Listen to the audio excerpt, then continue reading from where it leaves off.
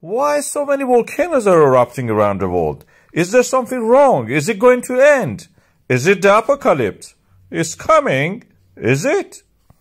We have Popocatépetl, we have the Merapi, we have the Fuego, we have the Chiveloch, we have the Semero, we have the Popocatépetl again, and again, and again, and again.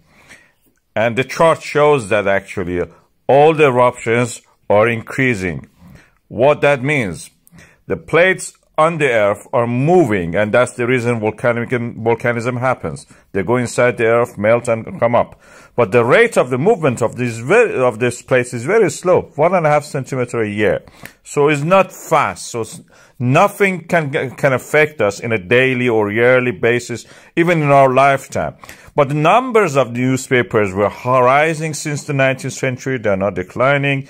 Number of the radio broadcasts increased. Now the numbers of the internet users have exploded all over the world. So we have more access to the internet. We have more access to smartphones, and we get connected very well. Everything gets reported. And beyond that, we have more population. If you compare the dashed line with the number of the volcanoes, you see that we have more people and more volcanoes erupting. That means there are more people in the areas that the volcanoes are going to erupt. They are related. What that means is that there are a lot of people watching things related to this disaster. Even this Sunday, I'm sharing with you a secret. This is a chart of the videos when you are watching them. Sunday blues is famous around the world.